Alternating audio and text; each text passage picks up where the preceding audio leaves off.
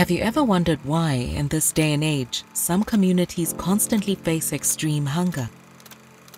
There's a common saying that goes, give a person a fish and they will have dinner for the night, but teach them to fish and they'll never have to worry about food again. It sounds easy enough, but what happens in the event of a disaster? Like if the lake dries up.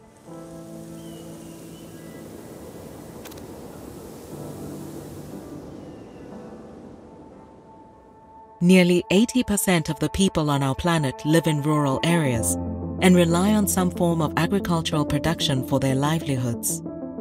Floods, droughts, conflict, pandemics, these types of disasters can have massive impacts not only on fields and crops, but also on agricultural assets and infrastructure, leaving people's livelihoods in tatters and leaving rural communities even more vulnerable. In fact, just one planting season or harvest can change their lives forever.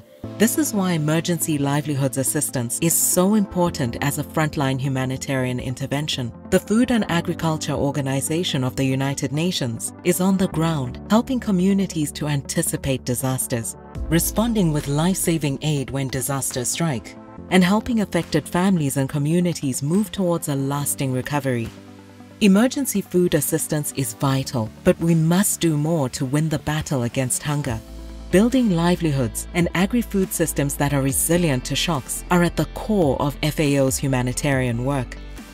Through a combination of short and medium-term actions, FAO is providing desperately needed livelihoods assistance so rural communities can continue to produce and access food locally by implementing anticipatory actions ahead of disasters to reduce the impact when they hit, by investing in local people and economies through cash transfers, voucher schemes, and cash for work programs, and by equipping people with tools and resources to provide for themselves, including displaced populations.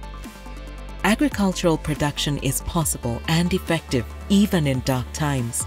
We know this at FAO because we have done this.